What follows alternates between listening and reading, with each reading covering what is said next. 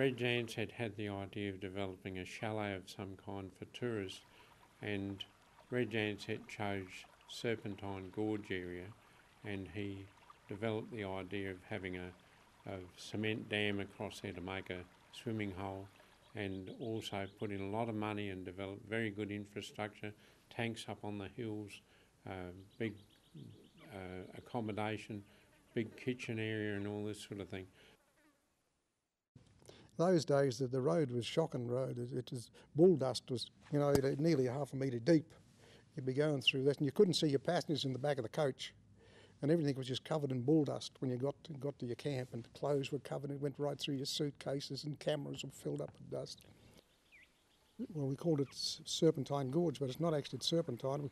The gorge where it is we call Bookera, and Serpentine's back this way, just the eastern side of it. And only big problem there was water. But in 1959 we built a dam out there. They sent up 2 concreters from Melbourne, 2 Italian concreters.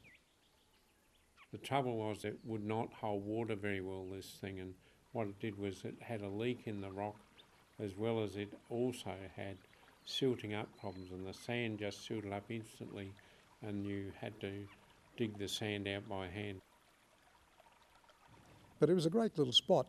The views were great, but only the problem was the water. That was the biggest problem. See, in the early days, in the tourist industry up here, it was only seasonal work. It was from May through to September, and the camps closed down after that, and they had caretakers looking after them. And everybody came back each year, well, a lot of people came back every year just to work up in Central Australia.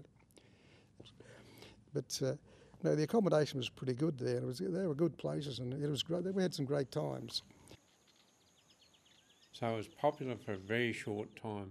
Just was probably too early and not a good location in many ways, and it folded after about a decade at the outside, I think.